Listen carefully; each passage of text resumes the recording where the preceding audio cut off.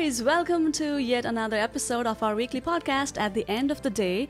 And as you know, this podcast is a guide for the recently arriving immigrants in the US, and we bring you new episode every Sunday. So as always, I am Dipika Shrestha.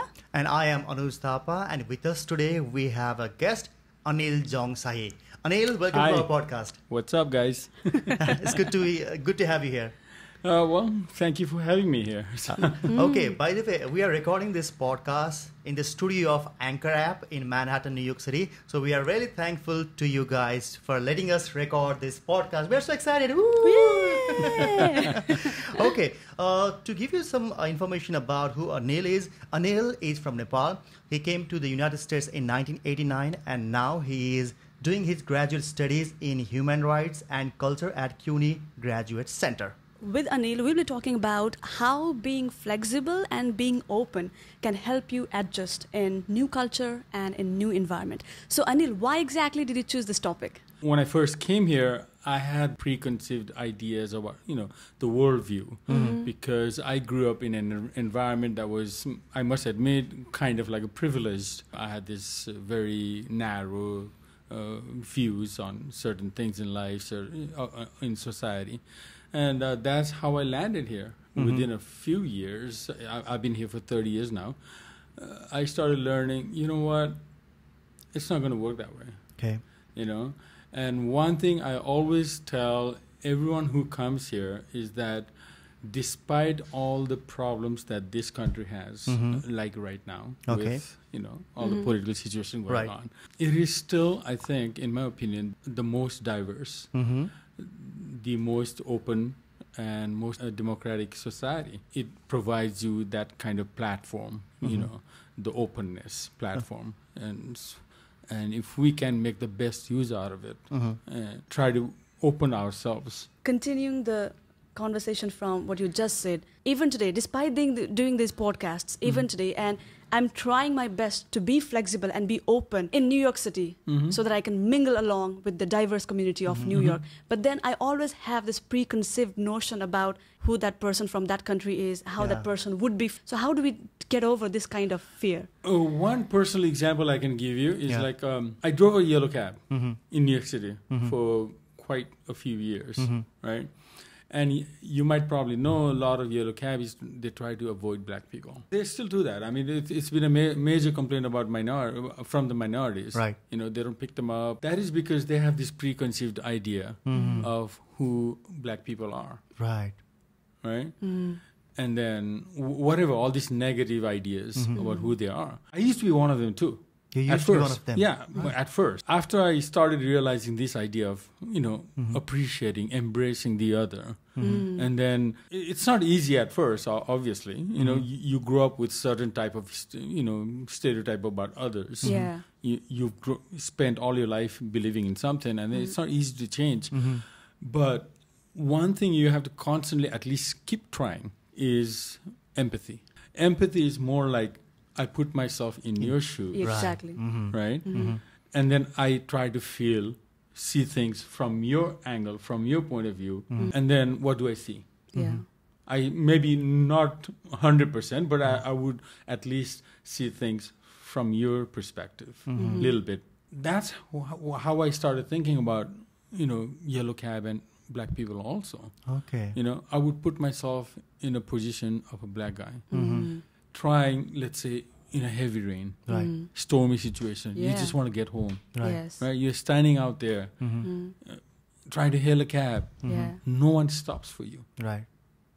How would I feel? Exactly. I would feel like totally humiliated. I mean, not only humiliated, angry and humiliated, all these feelings. I mean, and then I told myself, why? I wouldn't want to go through that. So if I don't want to go through that, why would I let somebody else go through the same thing? During all those years that I worked as a cabbie, right? I mean, I picked up a lot of black people, a lot of white people, everyone. There are bad white people also. Right. Bad Asians. There were Asians and Hispanics and white guys who didn't pay me. Right. Who would just run off.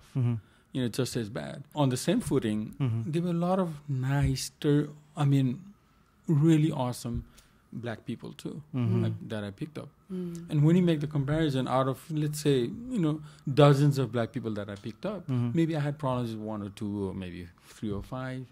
So why would I, give all the rest? Out of 100, if 5 people are bad, why would I let myself have that preconceived idea of all the other 95 people being bad? So that's how conflicts start. Yes. I think empathy is the key here. Try to put yourself in their shoes. Be open about embracing diversity, embracing different views. Just for example, if you meet an Asian guy who is not a South Asian like us for the first time, and you might have preconceived notion about that person, right? So when you meet him or her for the first time, how would you start a conversation? I don't think it needs to be like in a very specific way. That again is a preconceived idea of how do you start a conversation, right? Yeah. You just go with the flow, I think. Just say hi, whatever, and then however it starts and then wherever it leads. One of the reasons that people don't do that is fear could be one of them, right? And maybe your unwillingness to be open. So that rigidity in you to just close yourself, and also the rigidity not to allow the possibility of your idea of something being wrong. One thing I have realized is when you start a conversation, if you want to approach somebody and you're not as comfortable, but you want to do that conversation, I would say start with hi and then with a smile. I think smile works really well here, at least in New York. Right. Because nobody smiles here. No, it's not that. If you smile at a stranger, and that really leads you to a conversation. Right. Yeah. Because Right. I have done that several times. It works, really. Again, that smile, I think it signals that you're opening up Yes. to that Right. person. Yeah. And then the other person sees that, sees that you're opening up. Yeah. And then obviously they would feel like, okay, I can feel comfortable with this person. Yeah. Right. Yeah. So yeah, I think that's about it. Yeah. And Anil, for those who want to approach you for any kind of guidance, would you like to share your email address with us? Of course. Okay. It's my first name and my last name together, ANILSHAHI dot E as in Edward, T as in Tom, ET at gmail.com. Make sure you write at the end of the day in the subject so that he knows where the emails are coming from. So on that note, it's time to sign off and keep following us, keep watching us, and spread the word about the podcast. And for watching the earlier episodes, please go to our official website, which is podcast@theendoftheday.com. Right. And one more time, we bring new fresh episode every Sunday. So, bye-bye. Bye, guys. Hey guys, a quick note. If you have a personal story that you think might be helpful to the newly arriving immigrants in the US, please contact us. We would love to feature you in our podcast. Go to our website, podcast@theendoftheday.com, and write to us by going to the feedback section.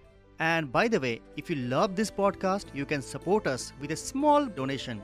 Your help will enable us to continue producing more episodes. The link to support our podcast is in the description below.